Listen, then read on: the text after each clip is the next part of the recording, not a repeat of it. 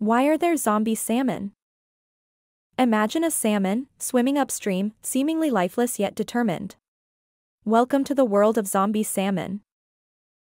These creatures aren't your typical undead, they're a marvel of nature. Zombie salmon are Pacific salmon that have spawned and should be dead, but they aren't.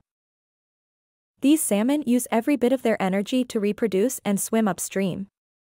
After spawning, they become exhausted, their bodies deteriorating, yet they continue to swim. Scientists believe this phenomenon is due to residual nerve activity. Fascinating, isn't it? The zombie salmon, a testament to nature's incredible resilience.